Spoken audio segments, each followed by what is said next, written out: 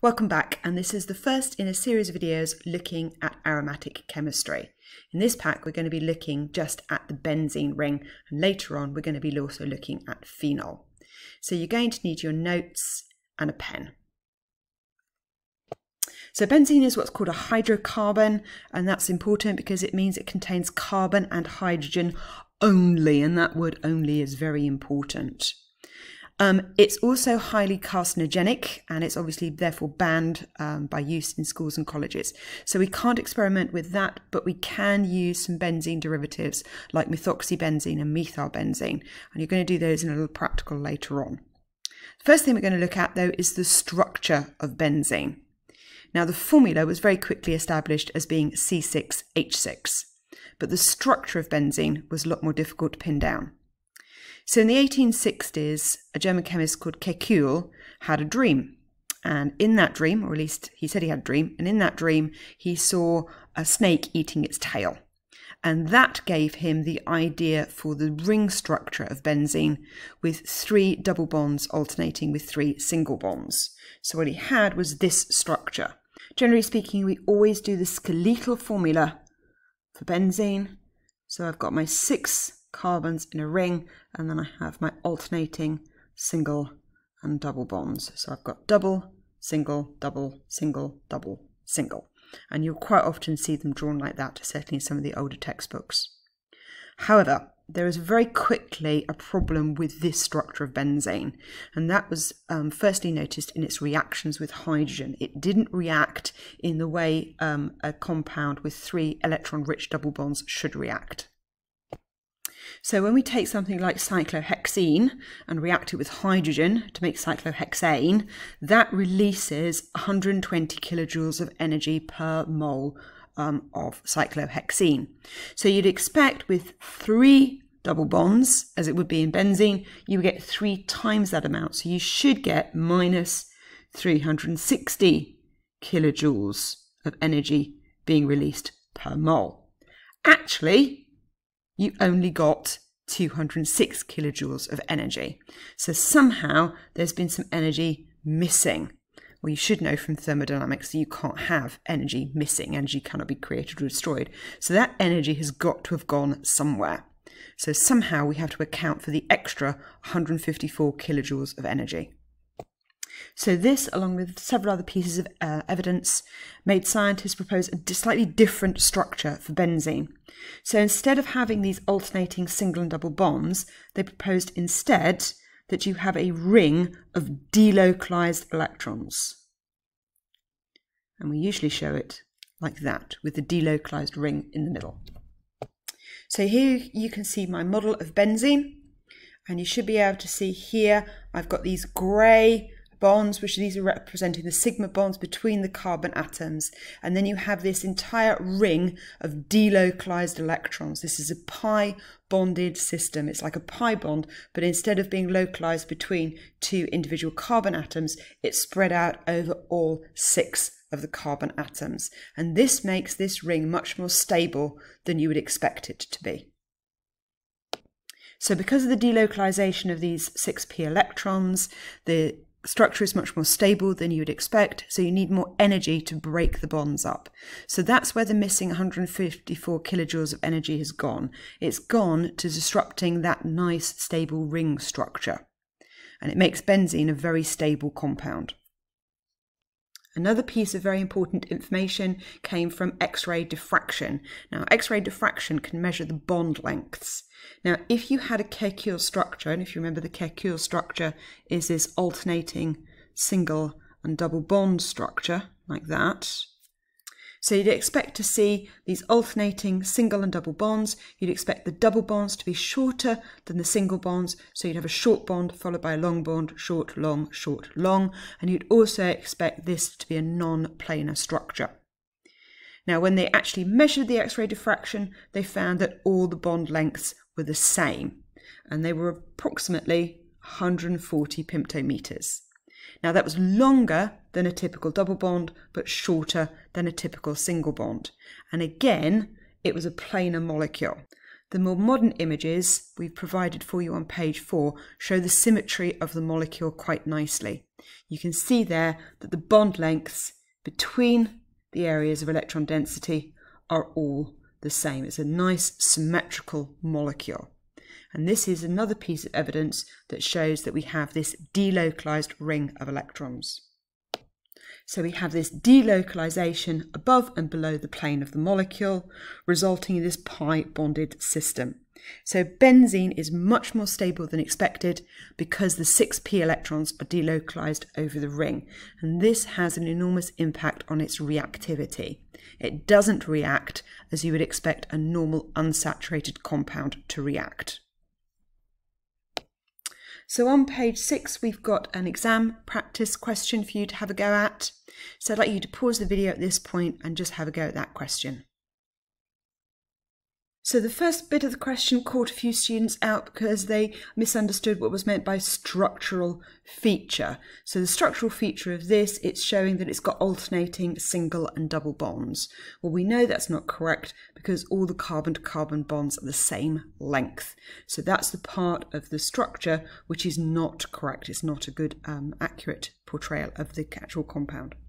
So if it releases 118 kilojoules of energy to turn one double bond, or add hydrogen across one double bond to make it into a single bond, then to turn structure X into cyclohexane, well, we'd have 3 times this because you've got 3 double bonds, so it would be 3 times this value.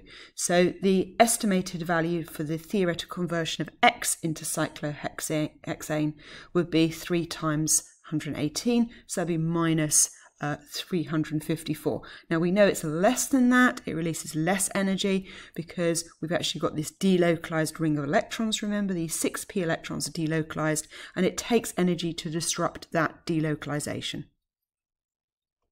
Now this last part of the question did confuse a lot of people, so you need to be clear about what they're asking you to do.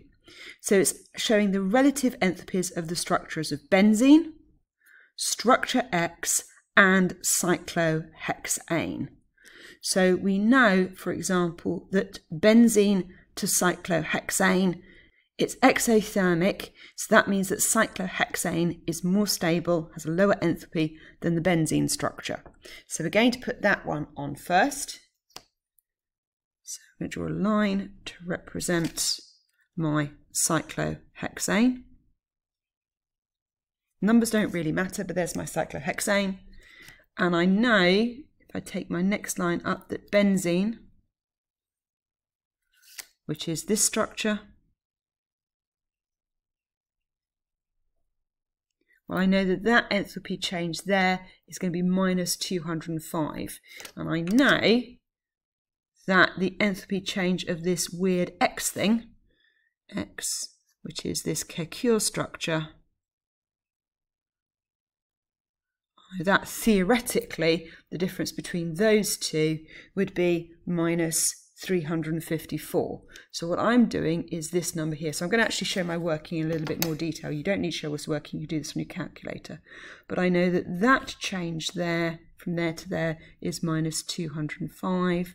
And I know that, let's just extend that line a bit.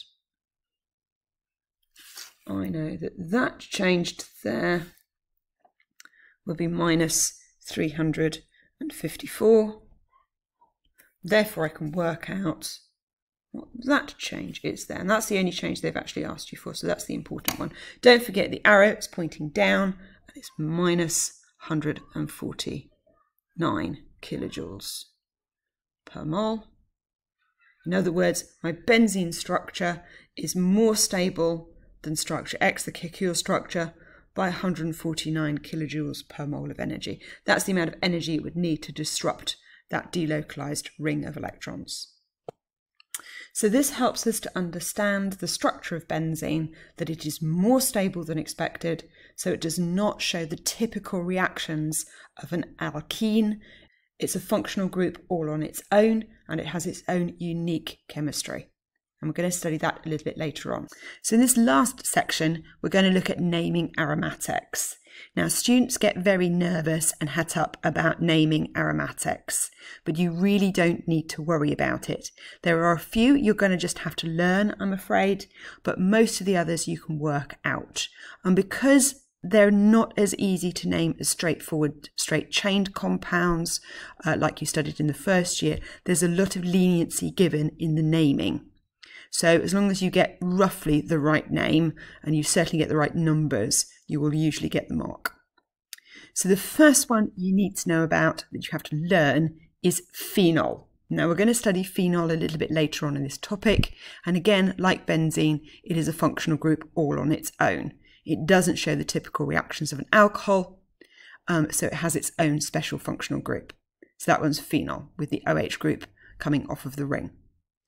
Some aromatics, where they're derived from phenol, keep the phenol root. For example, this compound here is called phenylamine. This is an amine functional group. You studied these, the NH2 with the benzene ring attached to it, but this is called phenylamine. Most of the others you can name using your IPAC nomenclature, just like you did at lower sixth. So I'd like you to pause the video at this point and have a go at naming these compounds. Okay, so we're going to go through them one by one. Most of them are very straightforward.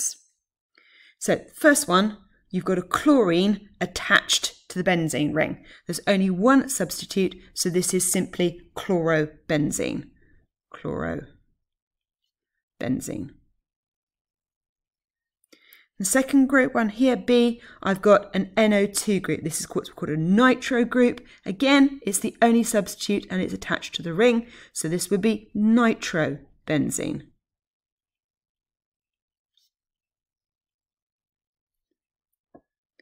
C here, you've got an R group on the benzene ring. This time it's methyl, so unsurprisingly this becomes methyl benzene.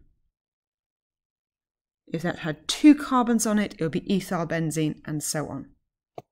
D and E I'll put there just to catch you out a little bit, because those are the ones you've got to learn, but we've come across those before. So this is phenylamine, and this is phenol. And as I said, there are some you are going to have to just learn. F might catch you out a bit, because this is an aldehyde functional group. So F is actually called benzaldehyde.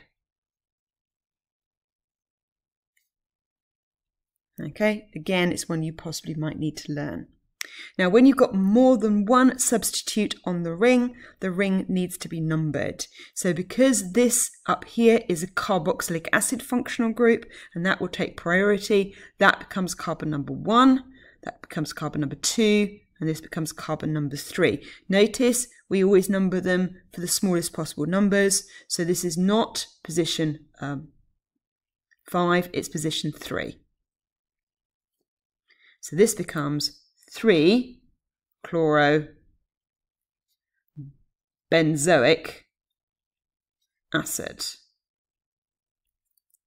And benzoic acid is probably one you're going to want to add to your list of ones you're going to have to learn, because it's a benzene ring with just one carboxylic acid functional group. So that's benzoic acid.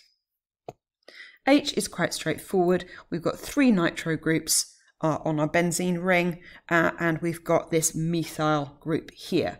So this is 2,4,6 tri-nitro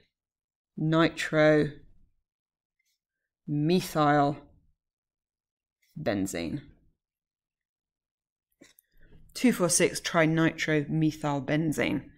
Now, I is definitely going to catch you out. I is a horrible one, and it just illustrates how difficult it can be to name aromatic compounds.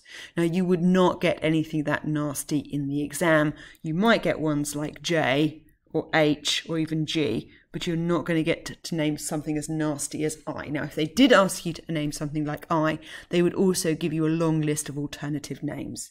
But technically, this is called 1-phenyl, because this is actually counting as a substitute, ethan 1-ol, because the branch can count it as an ethanol, but the OH group on the first carbon attached to the benzene ring. Told you it's particularly nasty to name this one, so I really wouldn't worry about that one. Okay, you're unlikely to get anything that nasty in the exam. J is a little bit more straightforward, but the trick is here to recognise that without the chlorine there, that is phenylamine. So with the chlorine there, it just becomes 4-chloro. Phenylamine. And that is how we name aromatics. So that was looking at the basic structure of benzene and how to name benzene and phenol compounds. In the next videos, we're going to be looking at the reactions of benzene and also the mechanisms for benzene.